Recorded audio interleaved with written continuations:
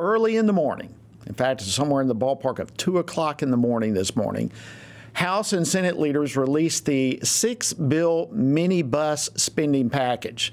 And, of course, it set off a mad scramble to try to get a floor vote, and both in the House and the Senate before midnight tomorrow night to avoid a partial government shutdown.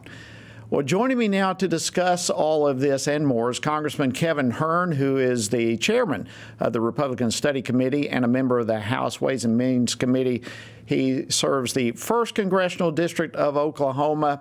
Congressman Hern, always great to have you on the program. Welcome back to Washington Watch. Great to be with you, Jody. Good to see you. All right. Wow. This bill comes out early, the wee hours of the morning, over 1,000 pages to try to sort through.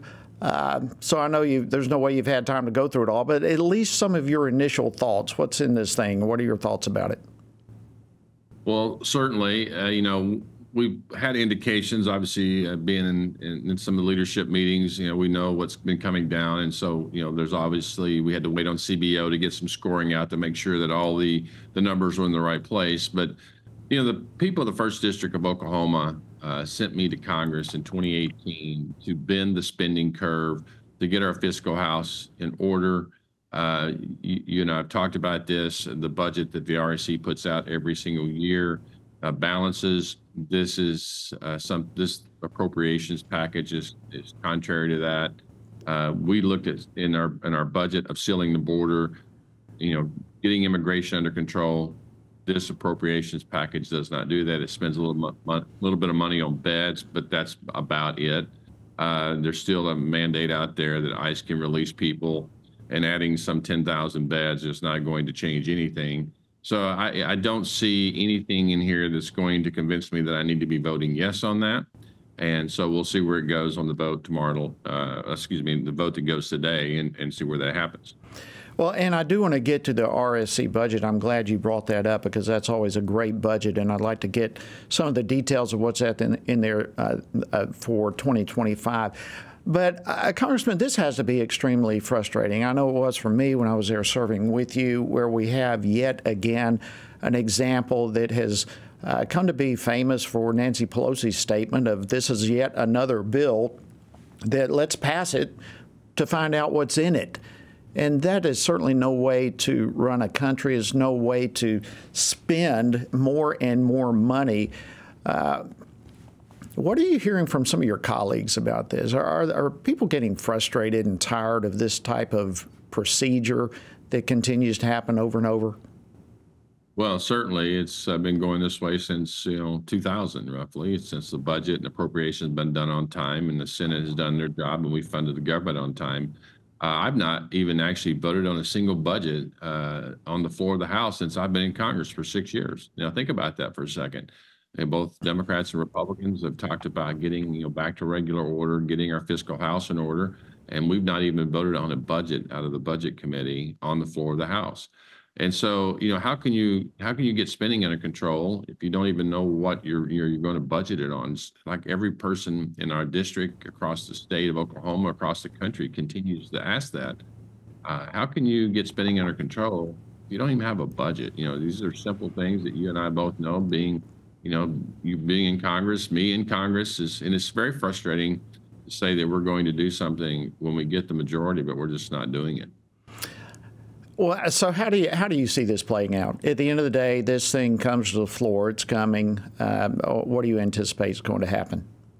Well, it's about 11 o'clock on Friday morning. We're going to vote on it, and we're going to beat the deadline, so there will be no government shutdown. The Senate's probably going to vote on it around midnight so that avert any shutdown. Of course, it would be over the weekend. We're not on a military payday, so there's nobody going to feel the brunt of this, and we'll be funding the government at roughly $1.66 trillion. And we'll move on down the road. We're seeing, $2 trillion deficits on the horizon, $1 trillion plus interest on the debt, next year, which will be more than we're spending on our military. And that will be the second highest mandatory spending item, meaning interest on our debt, only second to Social Security. It will have passed Medicare. And so, we're quickly going to a place of insolvency. If not for the ability to print money, we would be bankrupt a long time ago.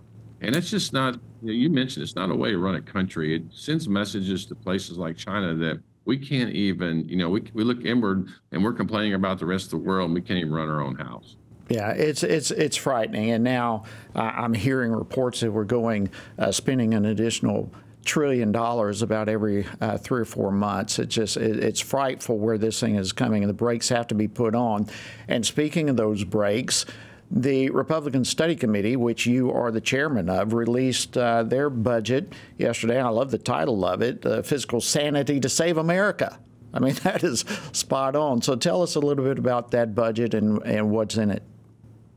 Well, it balances in 7 years. It is a pathway to a balanced budget that we have done now for certainly my 4 years, 2 years as the chair of the Budget and Spending Task Force, and now 2 years as chairman of the RSC.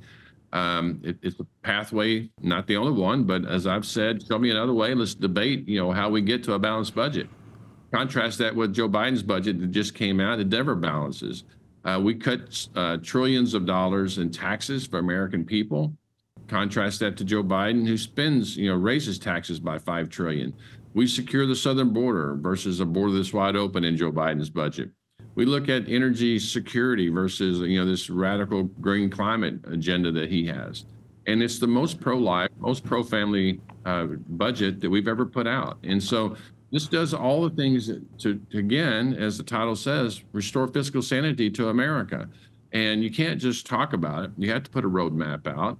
And we've done that. And we're anxiously hoping we'll get a chance to vote on a budget so that we can put this as an alternate budget. And I would argue that we should all, as members of Congress, vote on Joe Biden's budget to see where the Congress is really at versus, fiscal sanity versus something that's completely opposite of that and what you see in the president's budget. That's a good idea. I'd love to see that as well. I think the majority of Americans would love to see those votes.